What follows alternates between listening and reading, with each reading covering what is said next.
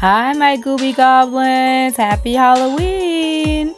Here goes Smooth Ariel, who is waiting for the trick-or-treaters and waiting to go trick-or-treating herself.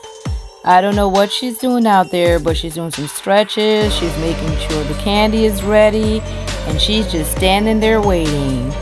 Oh my goodness, here she goes off with her friends. We had a group of 11 kids, and it was, whoo, Lord. Well, if you've had 11 kids together, you already know. But she was so excited. Look at them running. Look at the yard decorations. We had folks who went above and beyond. We had folks who did just enough. But everybody participated in making it a fun experience for the children, whether they decorated or they didn't. Look at them just moving those little feet. Look at her. She's so excited. Got her big old bag, almost as big as she is, just having a great time trick-or-treating. Hey, Ariel! And today she dressed as Shuri from Black Panther, Wakanda Forever. Yes. Oh my goodness. Oh, I just love watching the little kitties as they dress up. They're so adorable. This yard was phenomenal. They had witches flying on the ground, ghosts, pumpkins. They had a little bit of everything, and the kids were so fascinated. Look at the 3 Hocus Pocus witches right there. I don't know what they're brewing, but the kids better move on very quickly because one's getting on the broom and she's about to get them. Yep. What happened? What happened? See, she's all smiles. She had a good time. Somebody spooked her, I guess. Oh, now I gotta figure out how far she got. Halfway there, and her bag is getting pretty full there.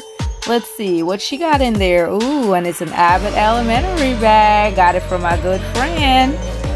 Ooh, let's see what you got in there, Ariel. Come on, show us. What's in that bag? Yes. Ah, candy! Chips. Ooh, what else she got in there? You know Mama's gonna tear that up when she's at school tomorrow. Oops, sorry. Ooh, see Pharaoh? Yep, a nice little clip of a Pharaoh right there. Oh, we got Mama Grandma skeleton there. Everybody in the neighborhood were coming together, ensuring that the kids were safe. Because, you know, when kids see candy, oh my goodness, they go crazy. They forget to look both ways before they cross the road and everything. Oh my goodness. But everybody ensured all the little Gooby Goblins walking around, the fairies, the princesses, the superheroes, just making sure that they were all safe and sound. Oh, and look at these decorations. This house is one of our favorites. Look at this yard decorations.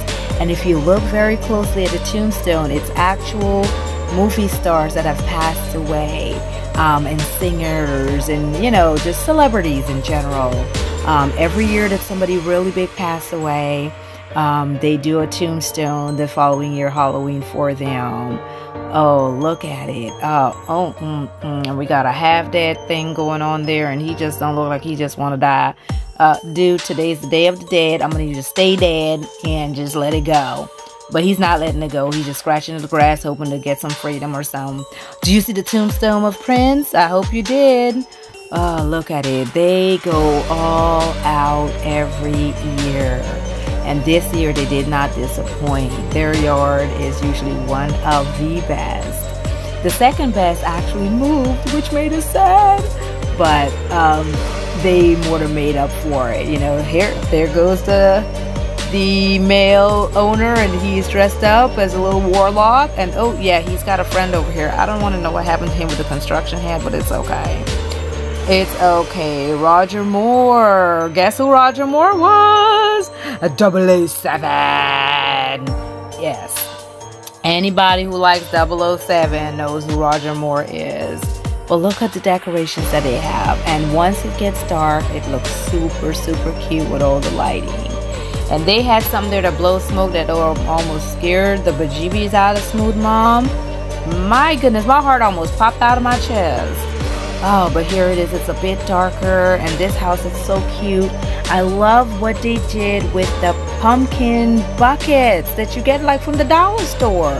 Isn't this creative, y'all? Look at it. I don't even know how they got it to stay standing.